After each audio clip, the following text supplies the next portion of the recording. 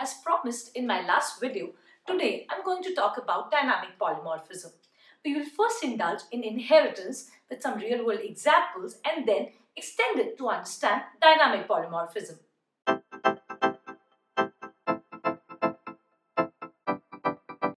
Hello friends, I'm Soumya. Welcome to my channel.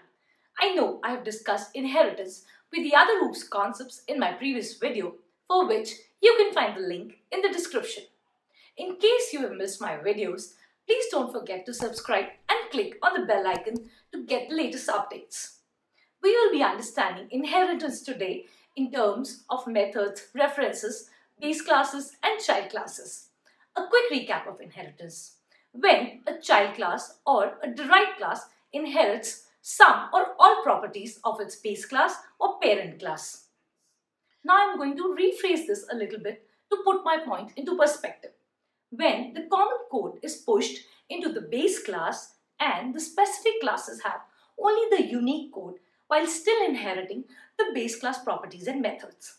I will show you this with an example. We had our vehicle class from the previous videos, wherein we had the gears, the wheels and the brakes as the common properties, and we had certain methods like move, stop, calculate distance and carry load. Now you see that the move and stop behaviors will be the same for a car, for a bicycle and for a truck. But if you remember from my previous video, calculate distance had a different implementation in the truck class, while it had the same implementation in the car and the bicycle class. So I will write the calculate distance method in my truck class having its own implementation of speed into time instead of rotations per minute and time.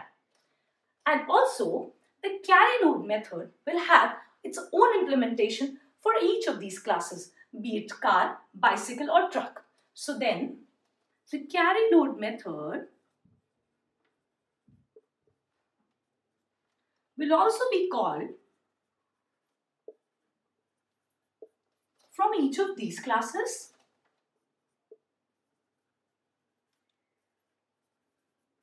while still being present in the vehicle class.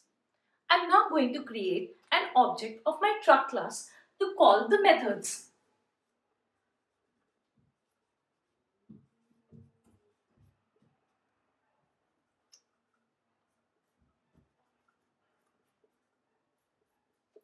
Using the T1 object, I'm going to call the carry load method,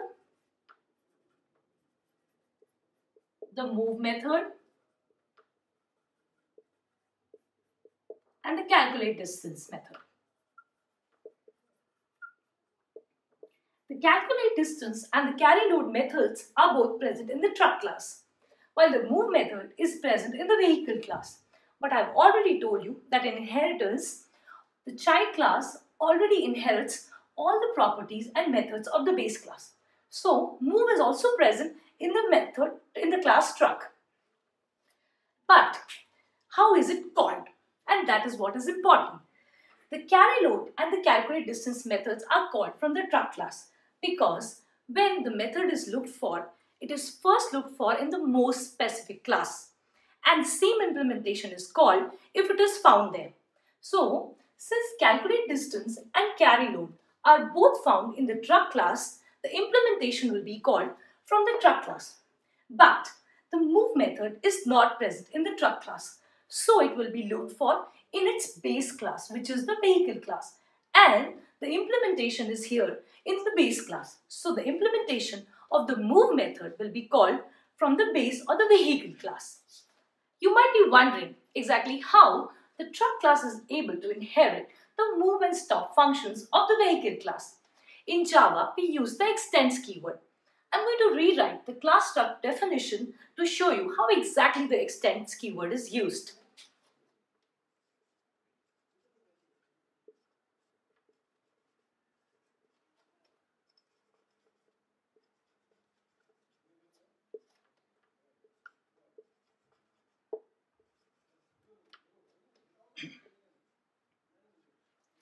As you can see, our child class, that is the truck class, is able to extend all the properties and behaviors of the base class, that is the vehicle class.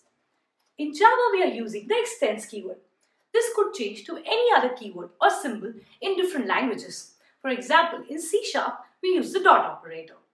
Hence, I can conclude that inheritance provides us the functionality of extending the functionalities from the base class into the child class. So, calculate distance can have its own implementation and carry load can have its own implementation in the truck class, while still having their implementations in the vehicle class. Also, if I want to change the functionality of my move method, I can simply do it in my vehicle class and it will magically appear in all my child classes.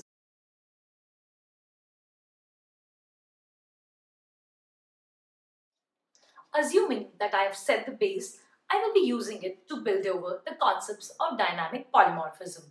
Please stay with me till the end of this video to understand dynamic polymorphism thoroughly and become an expert. Initially, when I had created the truck class object,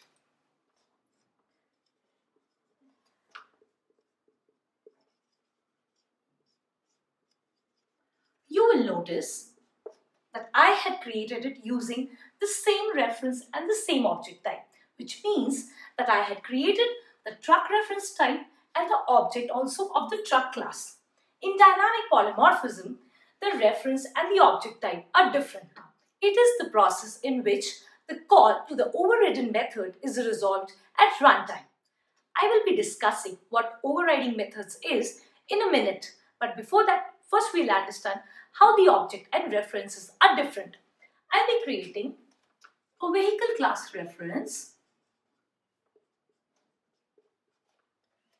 and then the object type of my child class. So you see, my references of my base class, but the actual object is created out of my child class. And I can do this with all of my classes. So any class that extends a reference type can be used to create the object of that reference type. And what this means is, I can simply do this or this.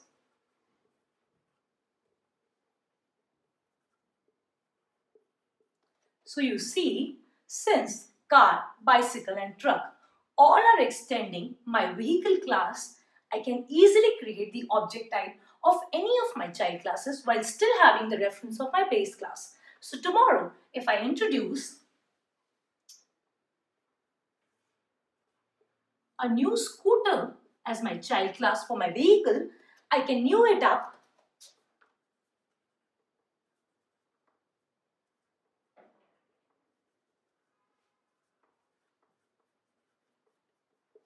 using the same concept of having the object of my scooter class and the reference of my vehicle class. When I was discussing inheritance, I had shown you how the class truck was extending the vehicle class. As you can see, the calculate distance method is present in both the truck class and the vehicle class, which means it is present in both my child class and my parent class, but with different implementations. And this is what overriding is. Overridden methods are those methods which have the same name but are present in the parent class and in the child class with different implementations. When I will create the reference of my base class but the object of my child class, which calculate distance method will be called? This is what we need to understand. Now, when I will call T1 dot calculate distance, the compiler will check whether the calculate distance is present in my reference class, because we are using the reference type to call the calculate distance method. And yes, the calculate distance is present in my vehicle class. But when the object is created, it is actually created out of the truck class. So the calculate distance will actually be called from my truck class and not my vehicle class. For polymorphism to work, there are two conditions that need to be fulfilled. First, the method signature in both the classes needs to be same. The compiler looks at the reference type to call the method, which means it checks whether the method is present in the reference type. Here, the call distance method is present in the vehicle class. But during runtime, the actual object class is checked. And here, the truck class will be checked for the call distance method. Now, if there is a difference in the arguments, the call will not happen and hence an exception will occur. Second condition is that the methods cannot be less accessible. I will be discussing access specifiers in my later videos. For now, we will understand that public methods are methods that can be accessed from anywhere, any code. Private methods are methods that can be accessed only within the same class. Now imagine that in your vehicle class you have the call distance method as public, but in your truck class you have defined the call distance method as private. The call distance method will not be accessible to the T1 object outside this class, and the call will not happen again, and hence an exception will occur. In static polymorphism, the method's name was same, but there was a difference in the signatures. This helped the compiler to bind the call to the code. In dynamic polymorphism, the methods have the same name and the same signature. So how does the resolution happen? It happens at runtime when the object is instantiated. The object instantiation decides which method will be called. And since the object instantiation or creation is happening at the runtime, dynamic polymorphism is also known as runtime polymorphism. You can conclude now that dynamic polymorphism provides highly efficient and clean code, and any programmer can extend the code without having prior knowledge of the existing code. In my next video, I'll be discussing the most commonly asked interview questions on OOPS concepts. Please do subscribe and click on the bell icon to get the updates of those videos. In case you have any questions or clarifications for the concepts discussed in this video, please put them in the comment box. Thanks for watching.